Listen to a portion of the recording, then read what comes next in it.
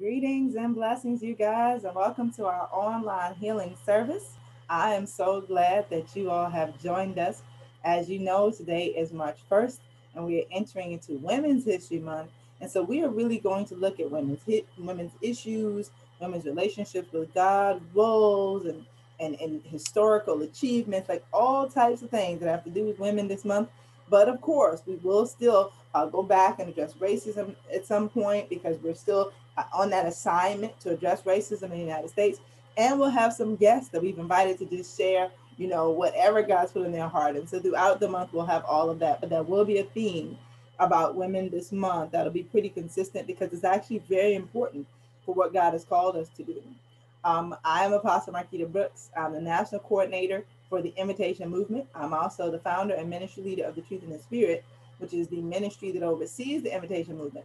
And I am excited to celebrate women, to look at, really how God has designed women, what he's doing through women, and what we as a body of believers have to address, because we got a lot to address just in the body itself. And then, of course, also in the nation. As you guys know, we addressed women's issues and abortion and the Declaration of Kingdom Standards for the United States of America. So, of course, we're going to go back and read some of that. We'll read some out of the family values section as well throughout this month because that very much affects women and the environments that young girls grow up in and the women they become. And so all these issues, of course, are interconnected. But I praise the Lord for the way he is starting us today. Hallelujah. I'm excited because Tanisha Press is going to do a report out, really a brief exhortation on the topic Keepers of the Light, where the Lord is going to really just use her to share what we see throughout scripture, kind of the good, the bad, and the ugly, and that real exhortation to carry the light of God forward. And of course, I'm going to talk about really being standard bearers. And so that's what we'll look at today. And it's a good place for us to start because there's some very important roles that women play in our lives, in the body of believers, in the world. And so we really want to set that biblical standard and allow God to use us as we continue to go forward. So let us pray, and then Lawrence and Jasmine Nichols are going to lead us in worship. Father, we lift you up and we worship you, Lord God, and we just praise you even now for leading, guiding, and directing us in accordance with your will. We thank you, hallelujah, that you made man and woman in your image, but you've done very distinct and beautiful things in each one, just allowing us to be more and more like you, but also to be uniquely and distinctly ourselves.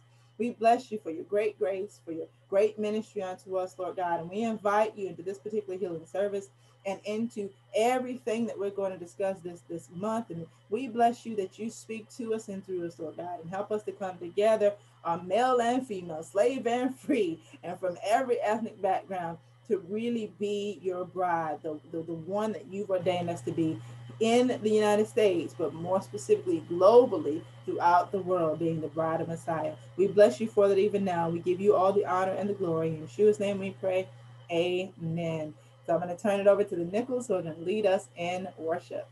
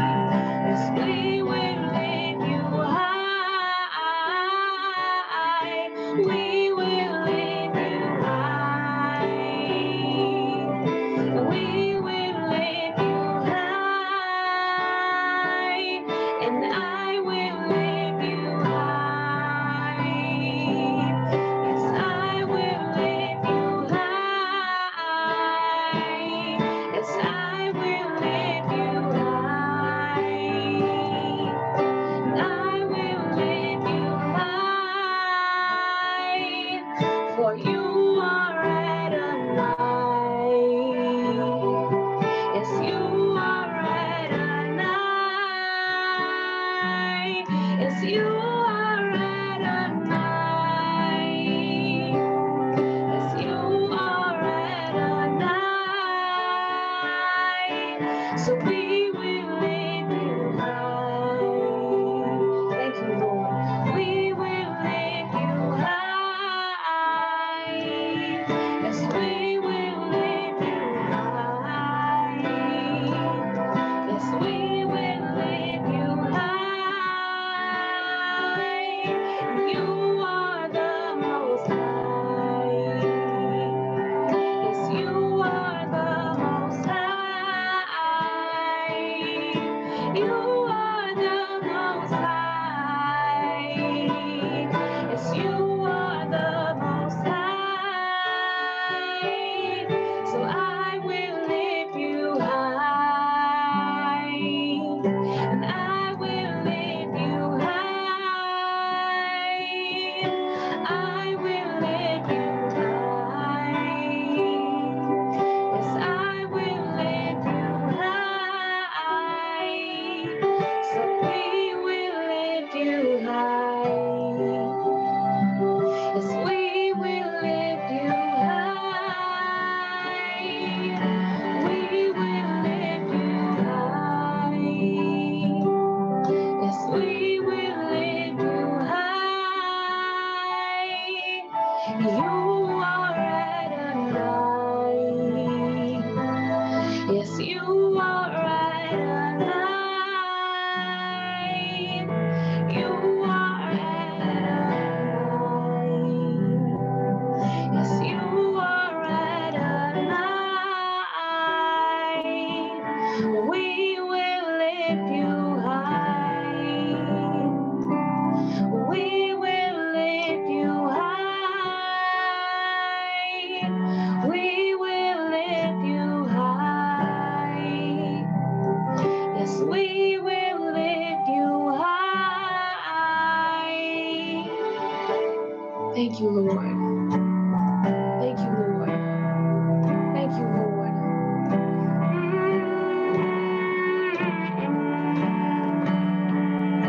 We'll lift you high, oh God. We'll lift you high, oh God. You are coming soon. Yes, you are coming soon. Drawing on into you. Drawing on into you. You are coming soon. Yes, you are coming soon. Yes, you are coming soon. Yes, you are coming soon. You're drawing hearts to you. You're drawing hearts to you.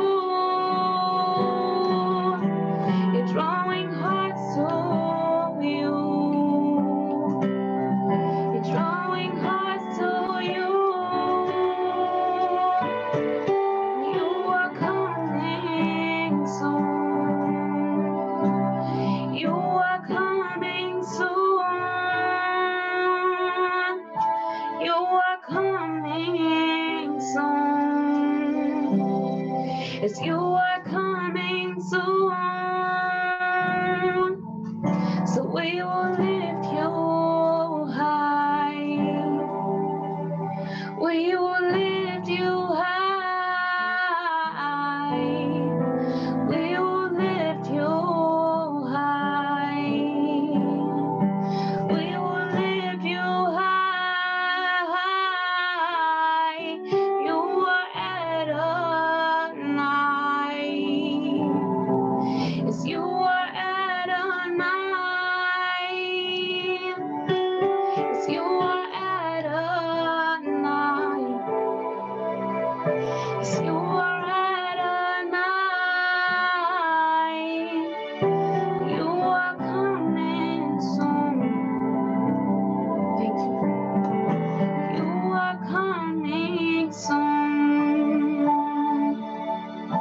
drawing on into you. You're coming soon. We will lift you high.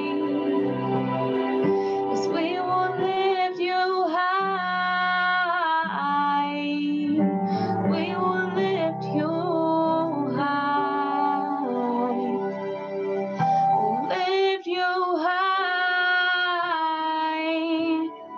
And we will worship you. We'll worship you.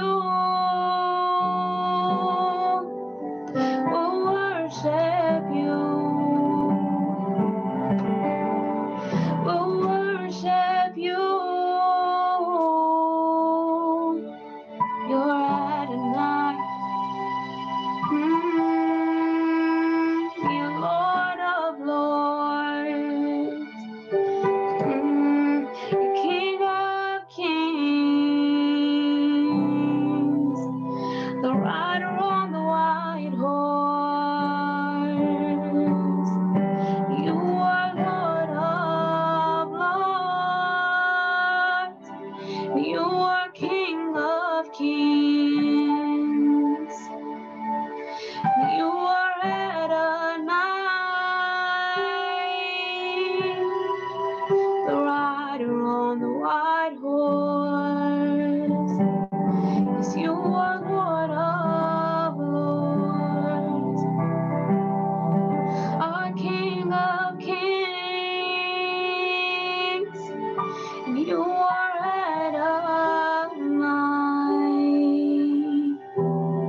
the rider on the white horse. And we worship you. We worship you. We worship you.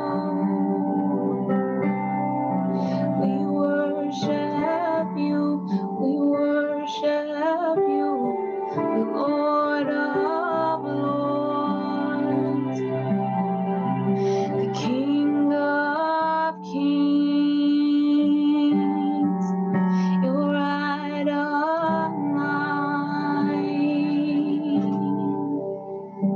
our Redeemer, our Redeemer.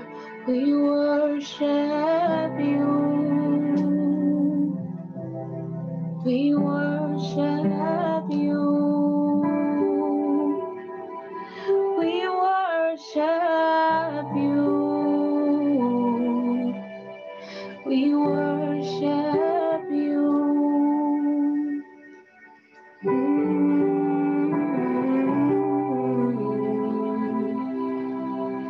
We worship you. We worship you. We worship you. Thank you, Lord. Thank you, Lord.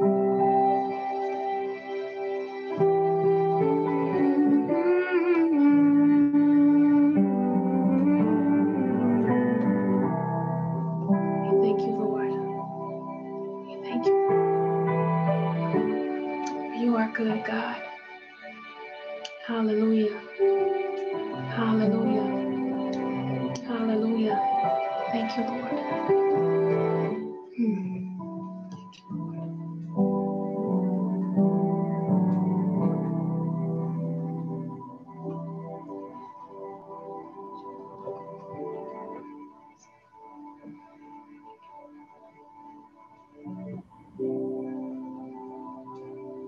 We lift you high.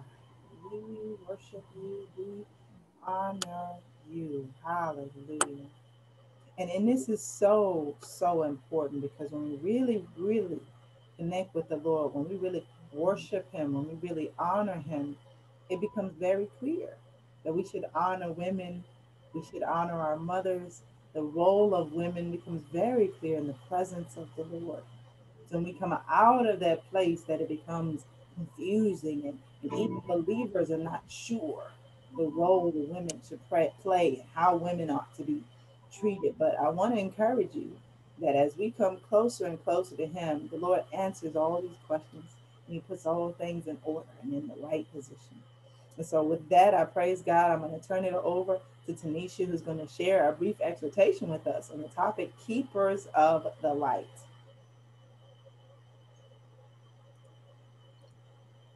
Shalom, everybody.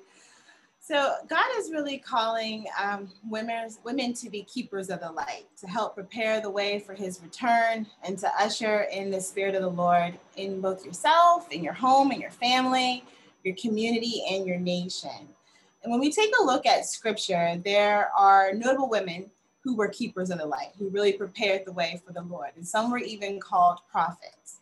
So the example of women prophets in the Tanakh were Miriam in Exodus 15:20, Deborah, Judges 4:4, Huldah, 2 Kings 22:14, and 2 Chronicles 34:22, Nadiah, Nehemiah 6:14, and the woman prophet Isaiah 8:3. And so there were also some examples of women prophets in the Messianic writings as well. We have Anna, the prophet in the temple, in Luke 2:36, and also Philip's daughters described as virgins who prophesied in Acts 21:9. However, in the book of Revelation, specifically in the letter to Thyatira, Revelation 2:18-29, Yeshua rebukes a woman who calls herself a prophet for teaching and deceiving my servants to practice sexual immorality and to eat food sacrificed to idols. It's verse 20. So this woman is clearly a leader in the Messianic community, but is she a genuine prophet? Is she a woman who is truly hearing the voice of the Lord? Is she submitted to God? Is she being used as God's mouthpiece? Is she an independent witness of the Lord? Now, the prophet Jeremiah testifies that personal holiness and purity is a test for a true prophet. You can find that in Jeremiah 23:9-40. I encourage you to read all of Jeremiah 23. But I'm just going to pick out some of the parts of that. So what do false prophets do? Verse 10, the prophets follow an evil course and they use their power unjustly. So we know God is good. There's no evil in Him. He's just. So clearly, if these people are saying that they're prophesying under the name of the Lord, they're not, because they're using an evil course and they're using their power unjustly. So they're not abiding in Him and He's not abiding in them. Verse 11, both prophet and priest are godless. Even in my temple, I find their wickedness, declares the Lord. So they don't recognize or even obey God. Even in the very house of the Lord, in His sight, they're profane and doing disgusting acts that are taking place there. Verses 13 and 14. Among the prophets of Samaria, I saw this repulsive thing. They prophesied by Baal and led my people Israel astray. And among the prophets of Jerusalem, I've seen something horrible. They commit adultery and live a lie. They strengthen the hands of evildoers so that not one of them turns from their wickedness.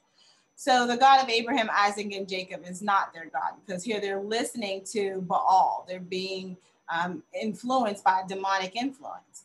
And they're not remaining faithful to the covenant in their actions, and they're hypocrites, really. There's a really powerful example in Isaiah 65:3-5, where we talks about hypocrites here. So a person, this is the Lord speaking here actually, a people who continually provoke me to my very face, offering sacrifices in gardens and burning incense on altars of brick, who sit among graves and spend their nights keeping secret vigil, who eat the flesh of pig and whose pots hold broth of impure meat, who say, keep away from me, don't come near me, for I am too holy for you.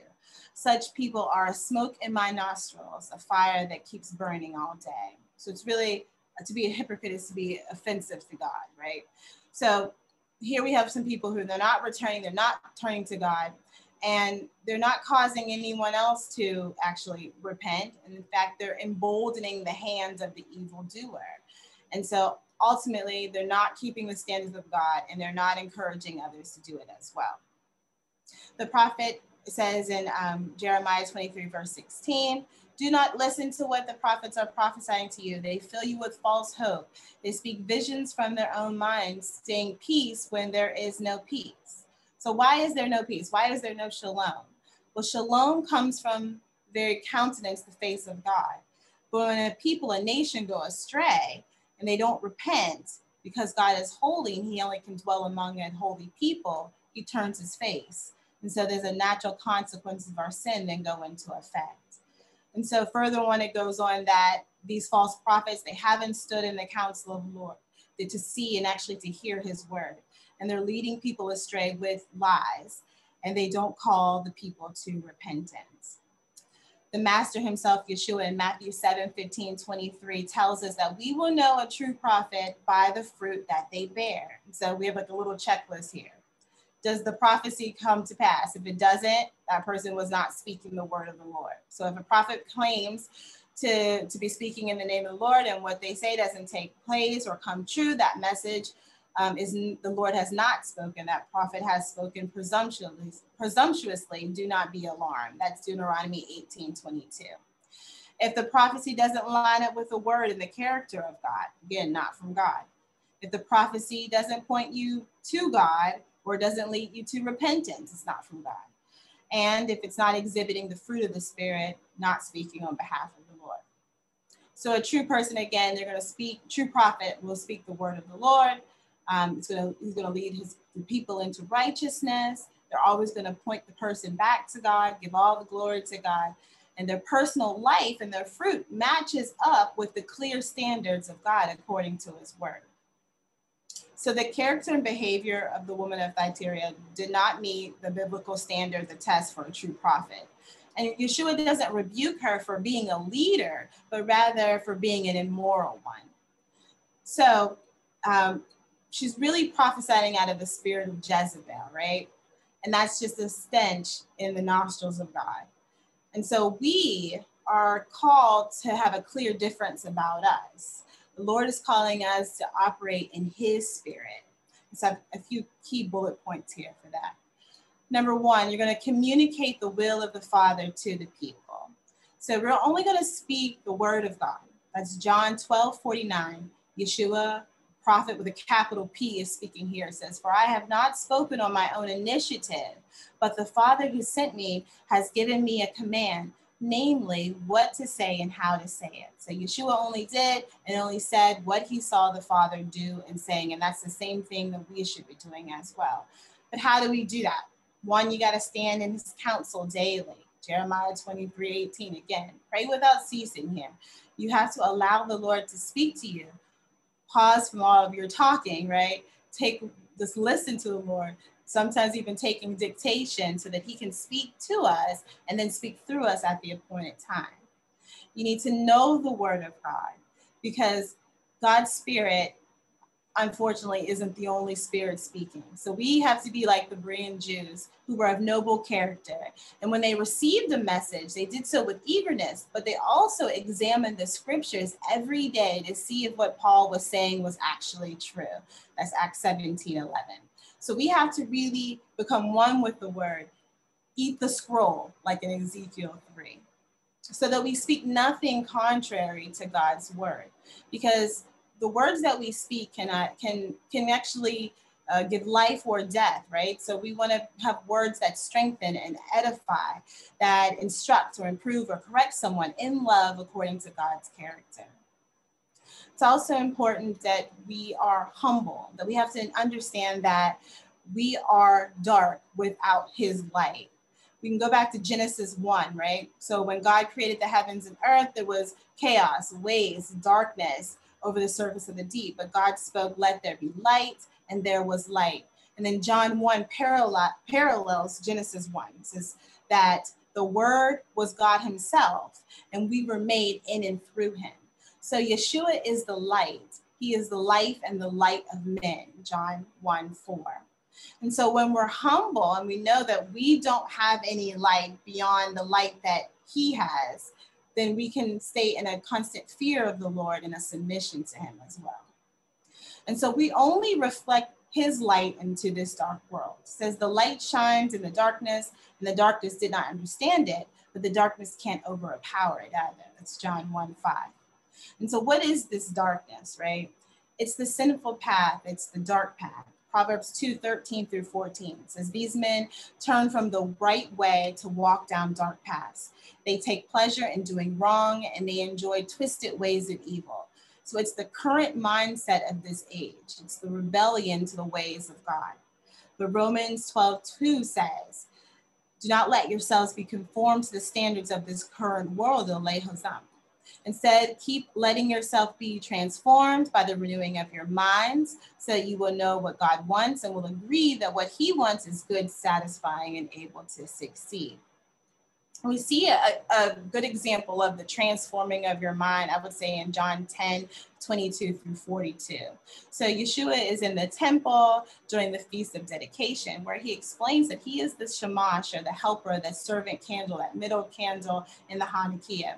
And we're the surrounding candles around him, and we're dark until he ignites us, right? He's the light. So when the candle touches our wick, then we're conformed to the image of the Son, who is light, right? That's Romans 8:29, right? When we're conformed to the image of the Son. And he's the good shepherd, so he laid down his life for us, so we're able to do that. And he's able to do that through us, John 10:1 through 21.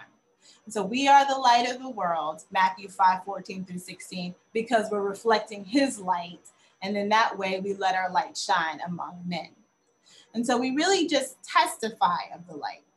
Just as John the Immerser, John the Baptist, did, who came in the spirit of Elijah, was a witness, a testimony of the light, so are we, so that others might believe in Yeshua through our testimony, right? We are also like John. We're not the light, but we testify of the light. And so the next point is that we need to prepare the way for Yeshua's return. We really want to operate in the spirit and the power of Elijah, which turns the hearts of the father to the children, and the hearts of the children to the fathers, and the disobedient to the wisdom to the just, to make ready for the Lord a people prepared. That's Luke 1:17. So the spirit of Elijah prepares the way through the ministry of reconciliation and relationship to God in the home, between the community, brethren, and ultimately between the Jew and the Gentile. So behold, I send to you Elijah the prophet before the great and awesome day of the Lord comes. And he will turn the hearts of the father to the children, and the hearts of the children to the father, lest I come and strike the land with a decree of utter destruction. That's Malachi 4:5 through 6.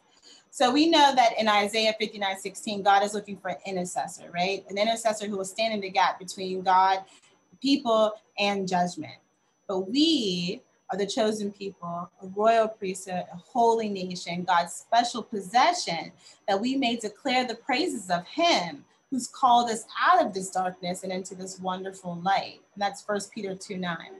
So the purpose of us is to be really in our priestly role, declaring his praises, offering biblical prayers, and right sacrifices unto God. I'm going to encourage you to go to burntofferings.org for more for that. We also need to be right judges. So we don't judge people, but really we're the protectors of the will of the Father. We have the word of God, which is the will of the Father, revealed in the perfection of Yeshua. We have the Holy Spirit acting as a guide, and we even have the declaration of kingdom standards. And so that's why it's important that we use these tools to help us make correct judgments. Psalms 82 says that God, or Elohim, stands or takes his stands in his congregation, confronts the Elohim, that's with the little e, and demands justice from the Elohim. So there's a court in heaven with God the Creator as judge, and he demands that we use the authority that he's given us properly to make correct judgments in the land. It says that righteousness and justice are the foundation of God's throne. Steadfast love and faithfulness go before him. That's Psalms 89:14. So God is just, he's steadfast, he's love, he's faithful. That's the core and the essence of who he is. And he expects us to be the same if we're abiding in him and he's abiding in us. In Deuteronomy 16:20, the Lord actually commands that it's justice and only justice that you shall follow to live and inherit the land that the Lord God has given you. Deuteronomy 27:19 says that we're cursed if we pervert justice. So we really have to learn to do good, seek justice, correct oppression, bring justice to the fatherless, and plead the widow's cause in Isaiah 1:17. So I'm going to encourage you to go to the Declaration of Kingdom Standards at invitationmbmt.org. And so I'm going to take you now to the book of Acts, chapter 15. We have some Gentiles coming into the fold to a predominantly Jewish movement. And some false doctrine is being spread that salvation is really based upon works. And so the Jewish apostles and the elders come together in a council to discuss what to do about these Gentiles who are coming into the faith. So clearly God's working through them. He's called them by name, but they really don't have a good understanding of the covenant. And it's easy when you don't understand the covenant that you're grafted into to be led astray. And so they didn't want to overburden the new believers with more than they could handle at one time. So the biblical solution to this was, and still is today, can be found in Acts 15. So as God purifies your heart, as we come together in community with Jewish and Gentile believers alike, as we hear and learn the law of Moses preached in synagogues every Shabbat, we would then come into a greater understanding and obedience to Torah, keeping in mind that the New Testament is still hundreds of years in the future, right? So as we grow in the knowledge of the Lord, but in the meantime, the apostles were saying, we're going to send you Jewish leadership, and we're going to help you guide you there. But we want you to abstain from food sacrificed to idols, from blood and from meat of strangled animals, and from sexual immorality. You will do well to avoid these things. That's Acts 15:29. So then when we look at the Messianic congregation in Thyatira, right? It's a wealthy town in the northern part of Lydia, Rome, a province of Asia, mostly in a Gentile population with some Jews. So what does that kind of sound like today? Sounds like the church, really, not grafted into the rooted olive tree of Israel. And so when that happens, apostasy sets in. We start to drift further and further away from the commands of the Lord. So we have this false prophet rebuked by Yeshua for teaching and deceiving his servants, leading them astray with sexual immorality and eating food sacrificed to idols. And so when I really thought about what does sexual immorality or eating food sacrificed to idol look like today, kind of was just talking to the Lord about it. Of course, some of it is obvious, right? But some of it may not be so obvious. Eating food sacrificed to idols. It's what you're ingesting into your body, right? So what doesn't come from the Lord that's just not good for you and is going to produce some bad ends for you. So we have here violence, right?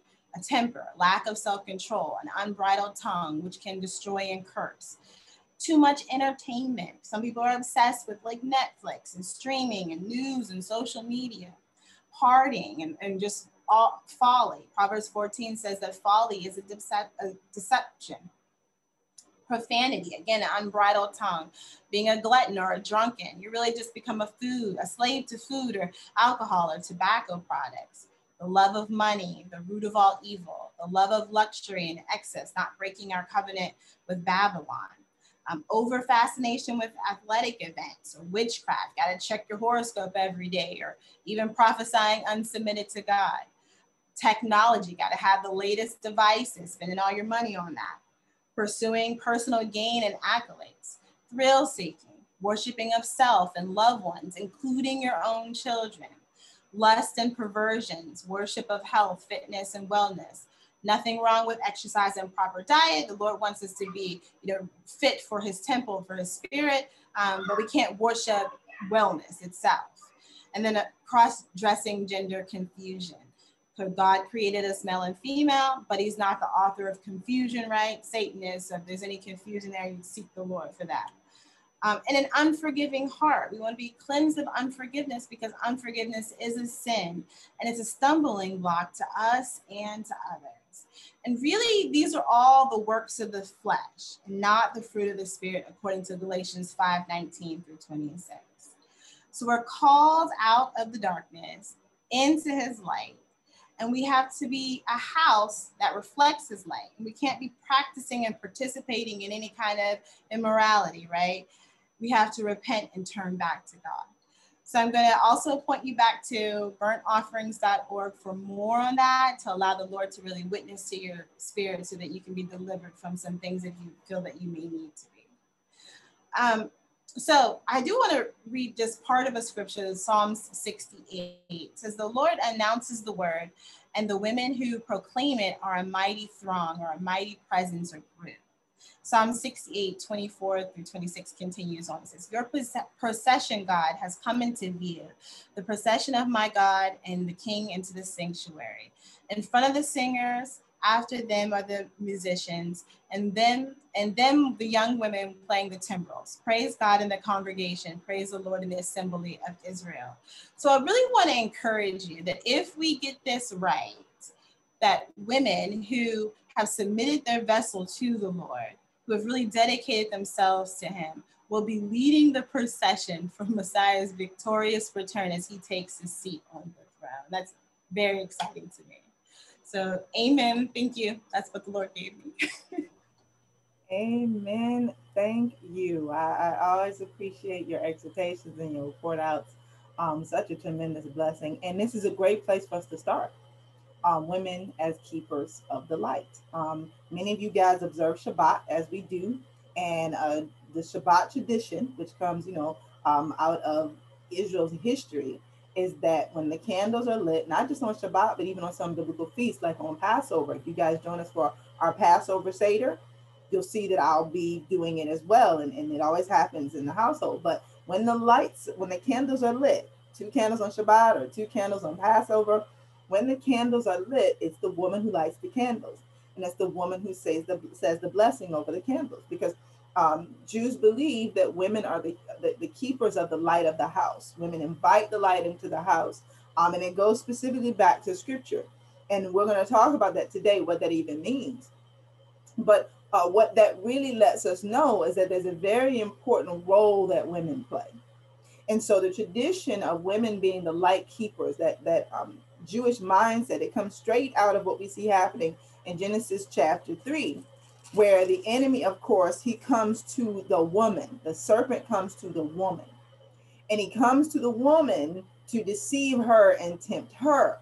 And so she's the first out of the couple, the man and the woman, she's the first out of the couple to sin. Now, this is important because what Jews believe is that as the light left through the woman first, the light is reintroduced, the light is brought back through the woman into the household. Now, this is a very important thing for us to realize, because what you see is that the serpent picked the woman. It says that he was more crafty than any of the other animals. And of course, we know this serpent is really possessed by Satan. Why would Satan pick the woman? Why, as he's looking at this couple, does he go, oh, there's the one I need to go to? Well, men often preach, well, it's because the woman was the weaker sex. But if that was the case, it would have stopped with her. You see what I mean? She'd have been tempted. That would have been the end of that. If it was about the fact that she was weak. It's not why the serpent picked her. The serpent picked her because women are designed by God to be influencers. Women don't have the physical stature to lead by brute force or by strength. And because we know that, we've always known that from our very inception, women from early on, you'll see little girls learning to be influencers, not forcing things, not leading by strength, but influencing. This is how women tend to lead, is by influencing. And people say, like, the hand that rocks the cradle is the hand that rules the world, because the reality is any man that's in power, the woman in his life is the influencer.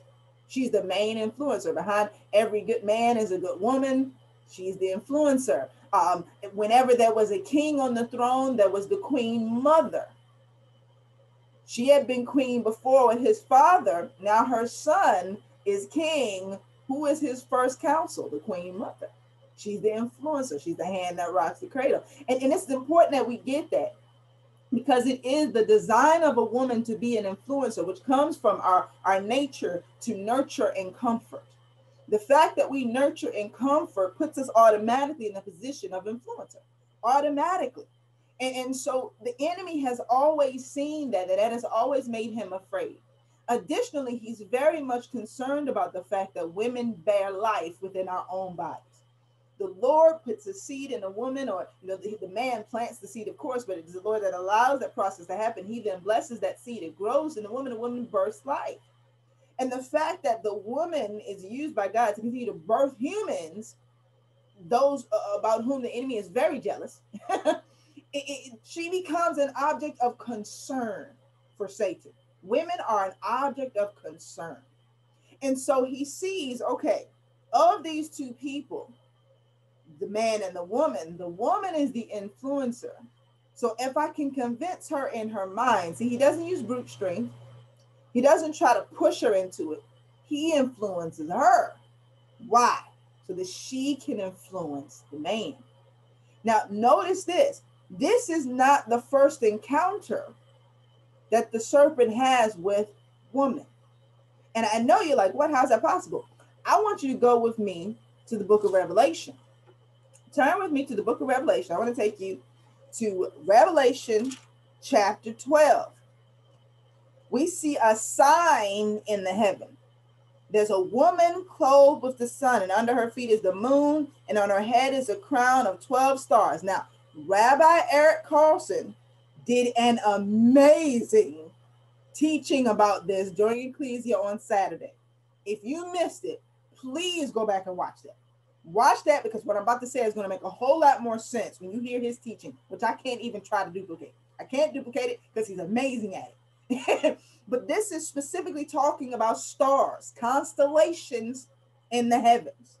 So when Rabbi Carlson teaches about this on Saturday, and this is not the first ecclesia that he's taught this in, he's taught it in previous ecclesias, but when he said it on Saturday, he did so with reference to the return of our Messiah, the millennial reign of Messiah. So it was the context wherein he shared it was just powerful. So go back and please listen to his teaching. You want to listen to all four of them, but I'm making reference to Rabbi Carlson's right now. So you see this woman in the constellation of the heavens. Rabbi Carlson reveals to us that that is the constellation of Virgo. And he talks about the fact that the constellation of Virgo, and this is not for horoscopes, Tanisha just talked to us about that, being witchcraft. This is not about astrology. This is not about trying to figure out, when is a good time for me to try to get a date. No, this is about the Lord using what he put in the heavens to share some truth with us. And that's just us listening to God. That's not us looking at the heavens apart from God. Make sure you understand that. That's why you got to listen to Rabbi Carlson's message. So anyway, we got this constellation of Virgo, which is a maiden shaped out by stars with 12 stars around her head. Now, it's important that we get that because she got the moon at her feet. She got the 12 stars around her head. Now, we understand that the Lord created the sun, the moon, and the stars before he created men. Okay? We see that in Genesis chapter 1. So these constellations, and the moon and the sun exist before humans walk the earth. All right? So we see this sign in the heavens. It doesn't say it's a physical woman. It says it's a sign in the heavens. But this sign in the heavens, there's another sign where there's a great dragon with 7 heads, 10 horns, and 7 crowns, and he sweeps a third of the stars out of the heavens. Now we know that was a third of the angels that he had now brought into his side, because he's about to incite a coup in the heavenly realms. He's about to try to overthrow God in heaven. Okay, so now look what happens. This woman, who is a sign in the heavens, she's not a physical person. Okay, she's a sign in the heavens. She gives birth to a son, a male child who will rule the nations with an iron scepter. That's Messiah. So clearly this constellation is a symbol in the heavens that Messiah is coming, and Messiah will be birthed through a woman. Okay, so this sign exists even as Satan is trying to do his coup in the heavenly realms. Now watch this. The child is snatched up, taken to the throne of God. The woman goes into the desert, and look at verse 7. It says next, or in other versions it says then. This is showing us chronology, order. Now, the reason that's important is because a lot of things in the book of Revelation are not in order. There's this prophecy, then that prophecy, then that prophecy. They're not all in order. But when you see next and then, that means this came after that. You understand what I mean? We see an order there because of the words. So the next thing is that there's a battle in heaven. Satan is fighting the good angels, the ones that did not become a part of his coup, to try to take over the throne of God. Of course, he loses and he's thrown down to earth. Now, let us get an understanding of what is happening here. Before humans walk the earth, Satan has gotten a clue that a woman is coming and she's going to bear a son, and that son is going to rule. He's got a picture of this because the son already exists. See, when you go back to Genesis chapter 1, what you're going to see when God creates, and Rabbi Carlson talks about this. I'm telling y'all got to go back and listen to it because I can't even really do justice to his teaching, but I want to show y'all something real quick to understand about the woman, okay? So you see that here on this fourth day, in verses 14 through 19, we see the Lord creating lights in the dome of the sky to divide the day from the night, for signs, seasons, days, and years. And Rabbi Carlson lets us know that word seasons is moedim, which are the divine seasons and timing of God. These are God's feasts, his cycles, his timeline, okay?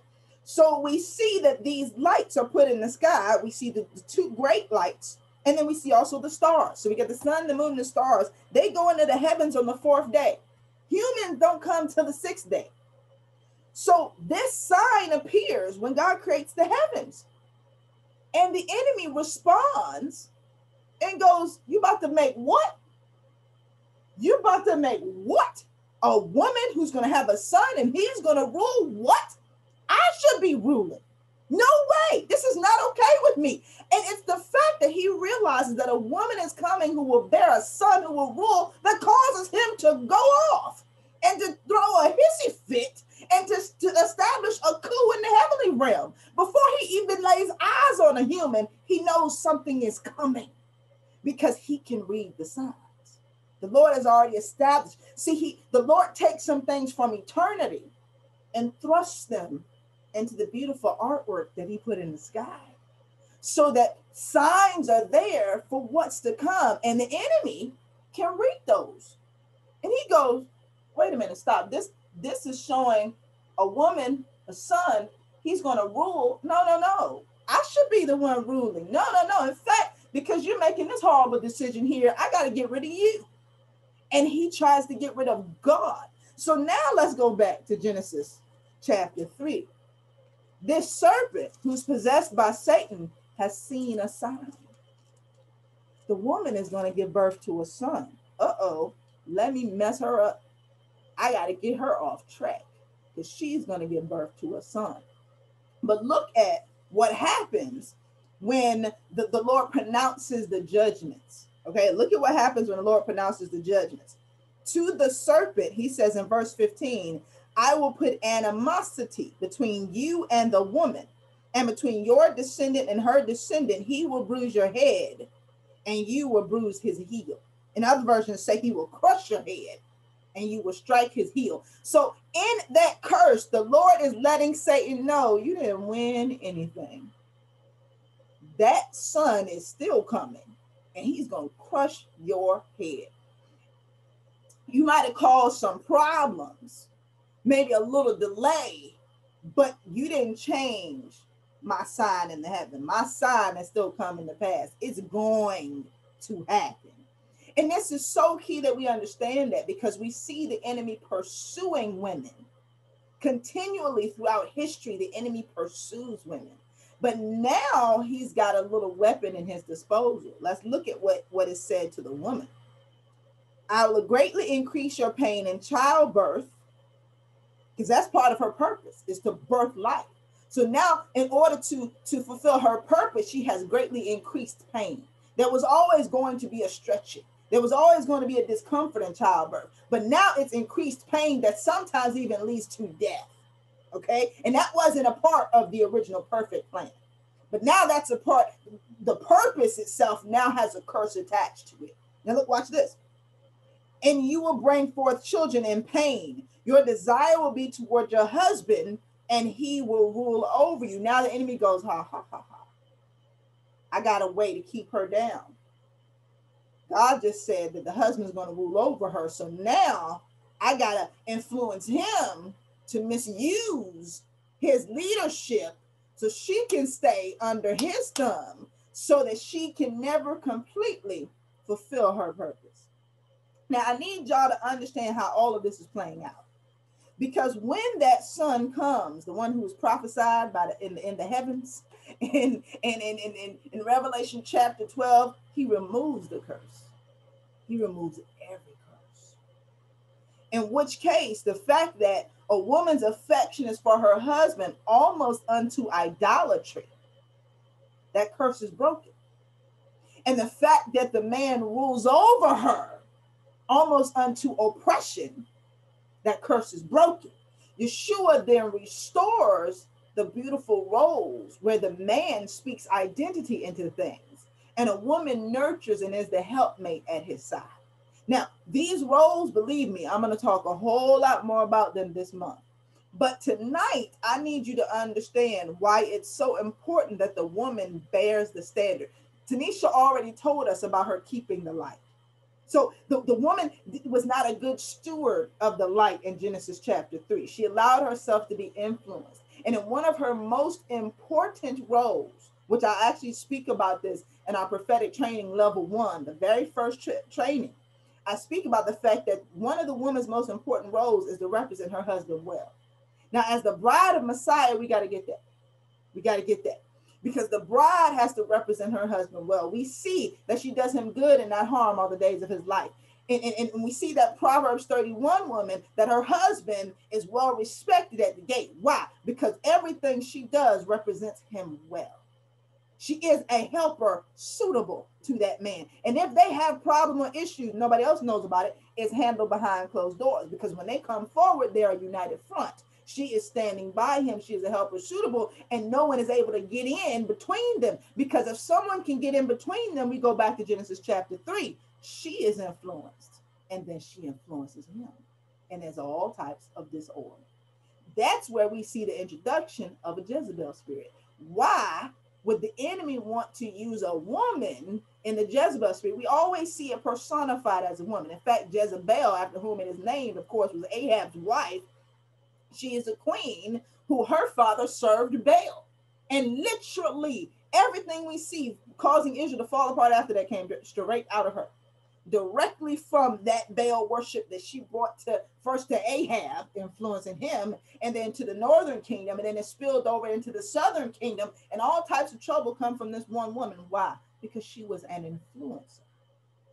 Y'all understand what I'm saying? So this is why the enemy would like to take a woman, fill her with a Jezebel spirit, because she's designed to influence. You see what I mean? And it's not, like I said, it's more subtle than a man. See, a man is going to lead out front, directives, force, not a woman. You may not even see her, but she may still be leading through influence. And you may never know that she's the reason all these things have occurred, but she may be. This is why Tanisha said that the true prophets, they use their gift for good rather than evil. In most households, we see the husband operating in a pastoral capacity oftentimes, sometimes in an apostolic capacity, but guess what capacity the wife tends to operate in? The role of the prophet. She is speaking into the ear of the leader and pointing direction for him. That's what a prophet does.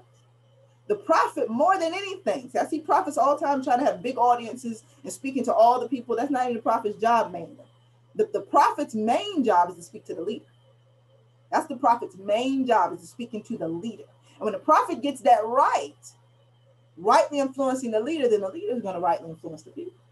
This is why I say most wives tend to operate as their husband's prophet. She's speaking into his ear, and a lot of men are waiting to hear what she's going to say. And they may not even tell people that's what they do. But there are business decisions made, there are political decisions made, national decisions made, all type of decisions made in the bedroom. Nobody even knows that woman is the influencer, but he says, I'll come back and tell you my decision later. Why? Because he's going to talk to his wife. He's going to hear what she has to say and then come forward with a decision. And most times people don't even know she has helped to make. Now, this is important that we understand that. It's important because that has always been true throughout history. Even when women were oppressed, that was always true throughout history. We just came out of Purim. Who influenced Haman to build that huge gallows? Come on, y'all. the whole time he's going back talking to his wife, and she's egging him on. Right up until the time that his downfall comes, and she goes, "Oh man, because it came through a Jew, I don't see how you're gonna get out of this." He been listening to her this whole time. Now all of a sudden, she want to prophesy doom. It's important that we see, because this has always been true in history, y'all. This has always been true in history. Now, the reason I say this is important because a woman has to realize she must bear the standard. When I do a lot of premarital counseling for people, and sometimes even marital counseling, and we talk about holiness with regard to couples that are engaged, they're courting, they're planning to go into marriage. Let me tell you whose responsibility it is to make sure that they don't fornicate before marriage. It's not the man's, because he's going to do whatever the woman allows him to do. It's the woman's. She has to set that standard. She has to be at a place of strength and self-control to be able to set that standard. This is why the Bible makes such references that we see in Proverbs. Like in Proverbs chapter 9, we see that woman folly who's loud, undisciplined, unruly, and she's calling and beckoning people in. But there's also the woman wisdom. And we see that woman is really likened unto the Holy Spirit. And this is so important. I'll share my testimony with you guys in the future. But we see the woman as both male and female were made in the image of God. You see that in Genesis chapter 1. I actually want to read it in your hearing because most times people don't get it right. But in Genesis chapter 1, what it tells us here, it says in verse 27, so God created humankind in his own image. In the image of God, he created him, male and female, he created them. Now, when we get that, we realize that God himself, Yahweh, which means I am, is everything. But there's aspects of his nature that are found in man, and there's aspects of his nature that are found in man with the womb, womb man. And the aspects that are in the woman are likened much unto the Holy Spirit, who is the comforter, who is the nurturer, who is gently guiding into all truth. But what else does the Holy Spirit do? Only speak what the Father speaks. See, so what is the Holy Spirit doing? Fulfilling that role rightly. Remember, as I told you, wives are supposed to do? Fulfilling that role rightly. And so when a woman is fulfilling it rightly, the truth is she's going to be likened unto the Holy Spirit in her home. But when a woman is not fulfilling it rightly, she is going to be a Jezebel spirit in her home, her community, and her society. Because regardless, her design is to influence. Her design is to raise up. So what are women raising up in this nation?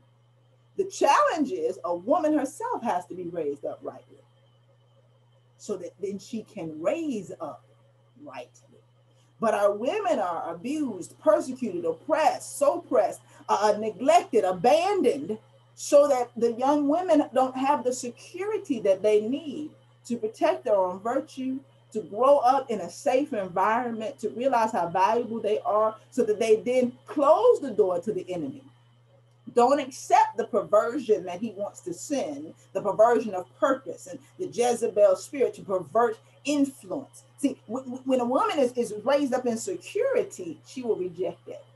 And she will bear the standard in her household and in her community. But when she is not, when she's left to defend herself, when she is out there on her own, she's going to use her influence to protect herself. And she'll learn very early on that she can get men to do what she wants them to do if she does certain things. Now the door is open for perversion and witchcraft. But this happens to our young women who don't have the protection, the covering of their fathers in order to grow up in a holy way, the way that God has called them to. Now, we got a lot more to talk about. I didn't even get to the Declaration of Kingdom Standards for the United States of America, but we actually address many of these issues in issue 2, women's issues and abortion, and in issue 3, family values and gay rights, because women are essential in all of that. But I want to encourage you to remember this. Satan hates humanity, but he often targets the woman. In any culture or society, including our faith, if Satan can suppress or oppress the women, then the standard is going to be tainted.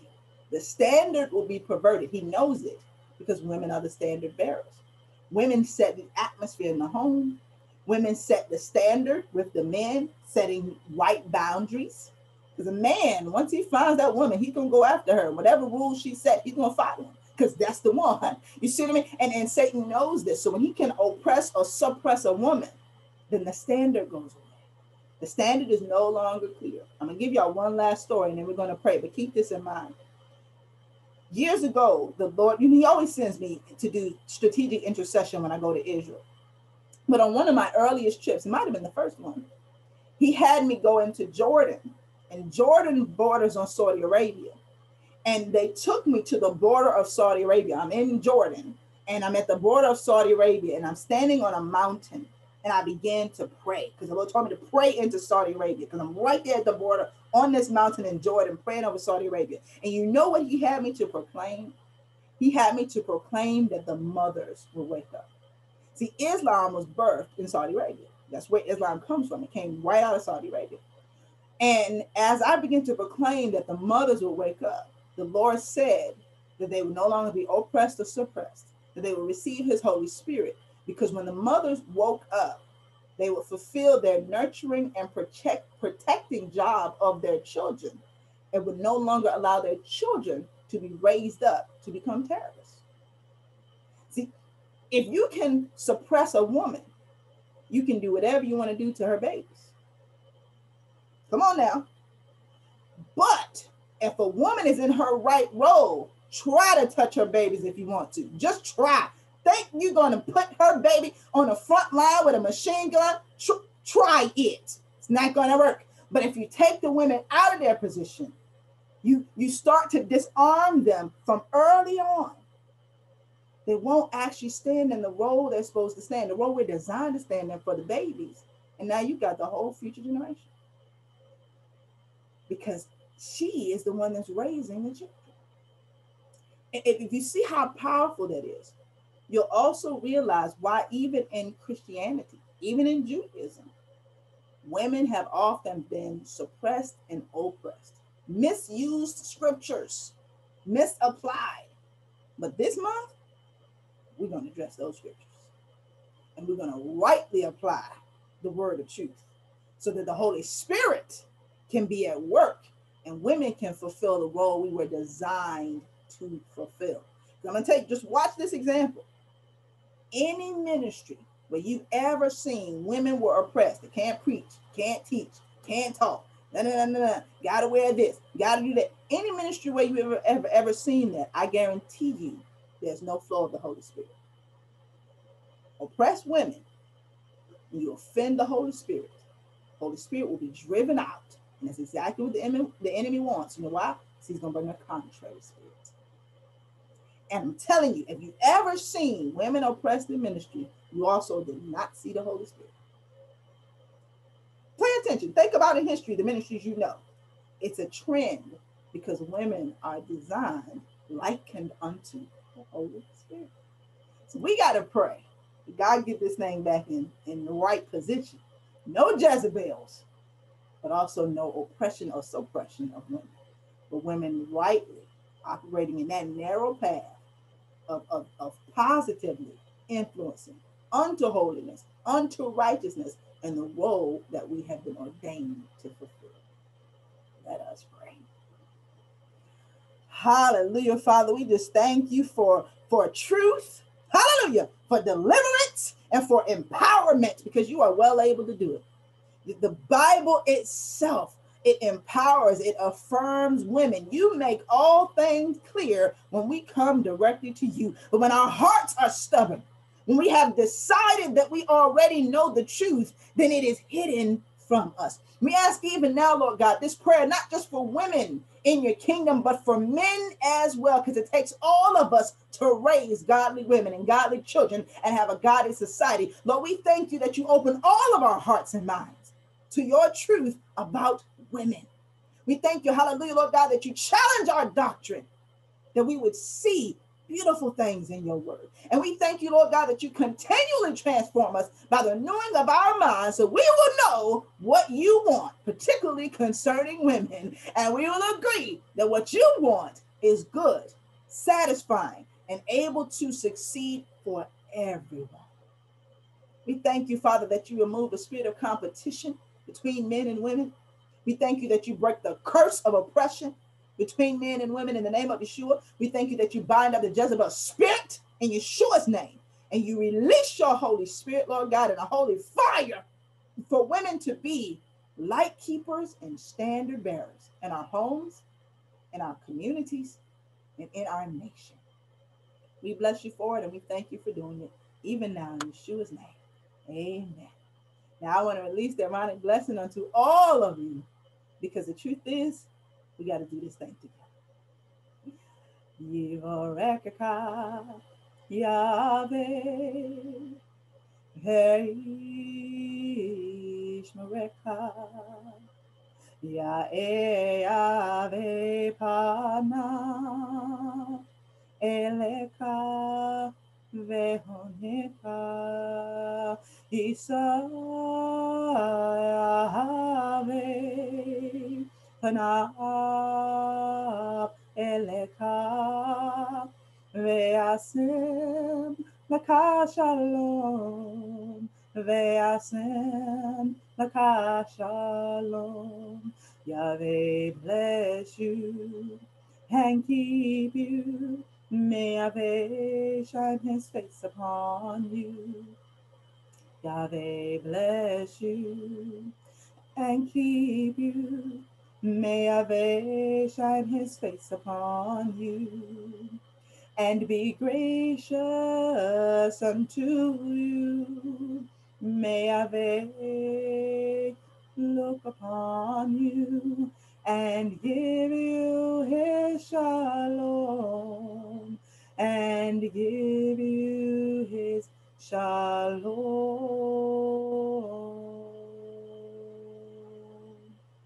B'Shem Yeshua HaMashiach.